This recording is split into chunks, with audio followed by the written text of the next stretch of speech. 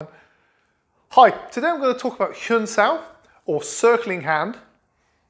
The basic purpose of Huen is to gain the inside line or to pass an obstructing arm in order to strike an opponent.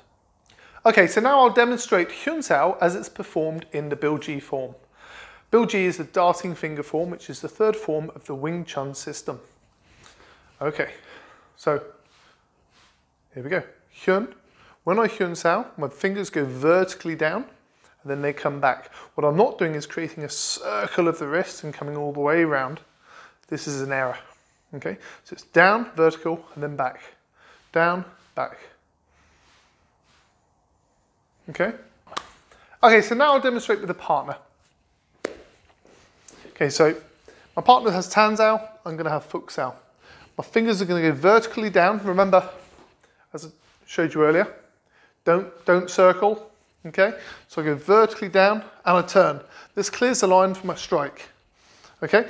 Now, if I don't turn and I just go vertical on the fingers, I've not actually passed my opponent's arm. So if I strike, he's still got the line. You see, I've not passed him. But if I go vertical and then turn, now you can see that my hand has passed to the inside line and I have a clear line of attack, okay?